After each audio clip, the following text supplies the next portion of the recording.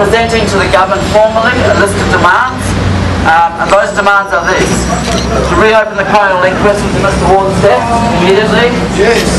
To order an independent review of the DPP's decision not to bring criminal charges by either a retired Supreme Court judge or High Court judge outside of Western Australia. Yes.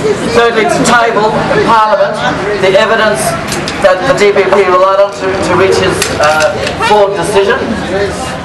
To terminate immediately the contract with G4S. Yes.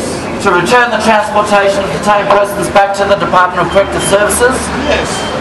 To establish an independent body to investigate all deaths in custody, not just the police, because we know they botch it up every time. Like today.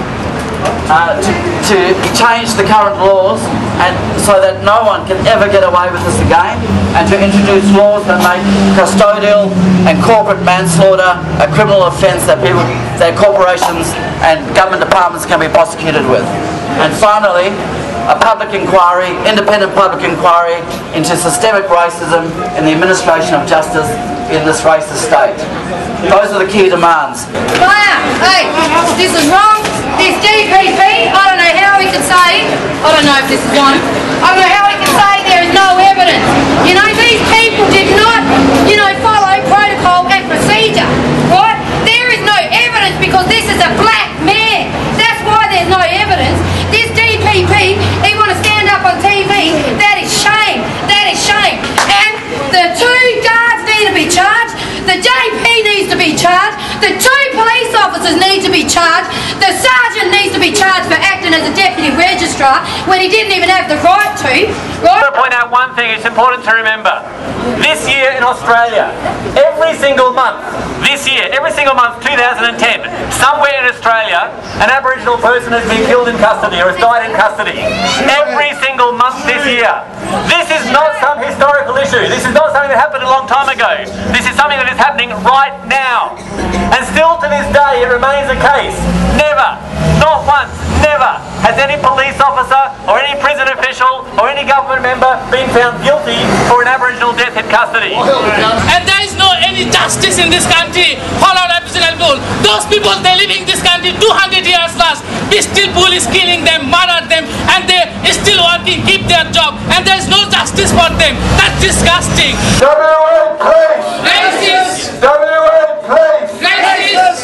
But us black people, we got no justice. The police is just investigating police. That's where it goes. It just goes to the police and nothing done. We need private coroners and everything like that. QCs. Independent. Not police investigating police. Surround the car!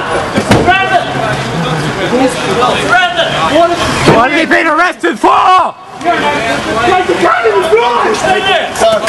push people. Let him out. Keep going, keep going. What are you arresting him for?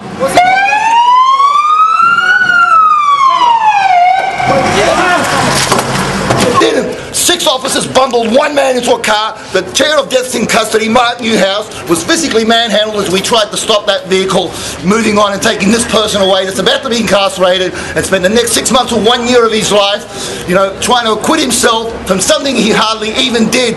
Standing 1 foot, holding an Aboriginal flag and then carted off. Wrong! Oh, it's just outrageous the way the WA police behave, and we the people have got to do something about it. We've just got to keep at them. We've just got to keep protesting, dissenting, and mobilising and getting action done, because otherwise they'll get away with literally murder. Last over today, we came here to protest about an Aboriginal death in custody and an Aboriginal person was actually arrested. Go figure.